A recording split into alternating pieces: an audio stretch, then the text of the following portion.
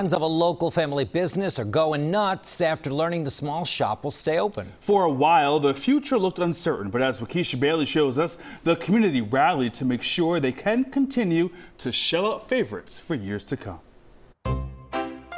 In Ardmore, there's one shop in particular where people come from all over to crack open the holidays. Do you stick olive? Half a cup, please. Can I help you next? The Head Nut is all about the personal experience. It's charm.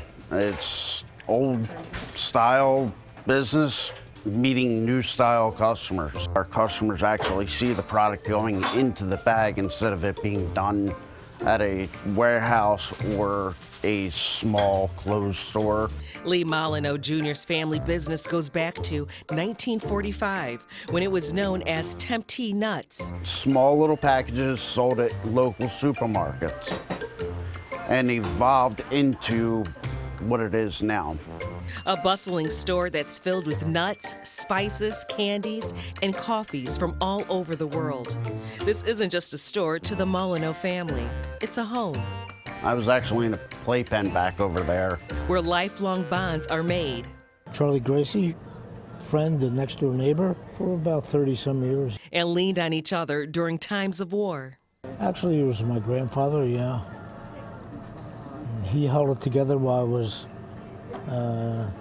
spending time in Vietnam. And then when I came back, I came right back to it the next day. Wanted to kiss the ground in Philadelphia because I was still alive. And the last 5 months, it's been a different kind of war for the Head Nut and dozens of businesses along the main line. The township wanted to rezone the area and replace the existing small businesses with newer storefronts and two-level apartments or condos. That's the wrong ending for a lifetime of work. Customers and supporters of the Head Nut attended town meetings and fought for the small businesses in this district. About 13,000. 13,000 people signed a petition to stop the rezoning plan, and the township did, proving the personal experience always makes a difference. I'm hoping the place will remain after I'm gone.